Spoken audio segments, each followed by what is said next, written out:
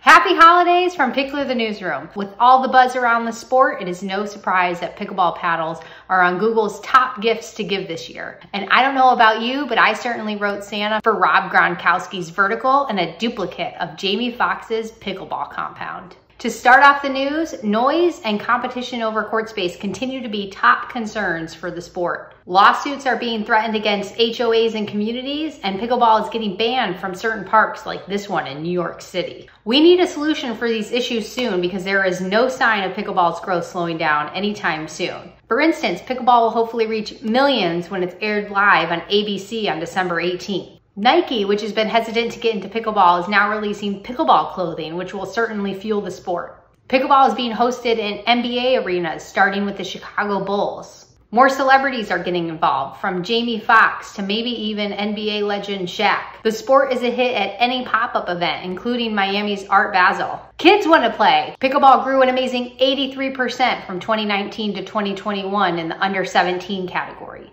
And advertisers want pickleball. Ad Age named pickleball number 9 on its Advertisers of the Year this year.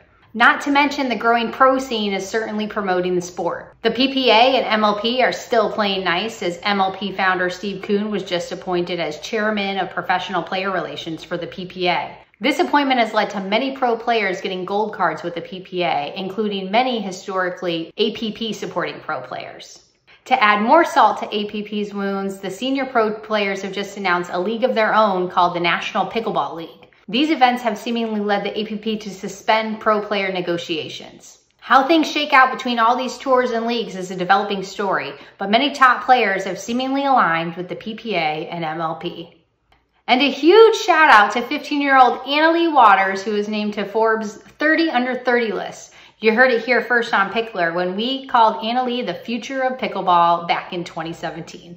And lastly, we think these signs at pro pickleball events need to be a permanent thing. What do you think, Mama Waters and Riley Newman?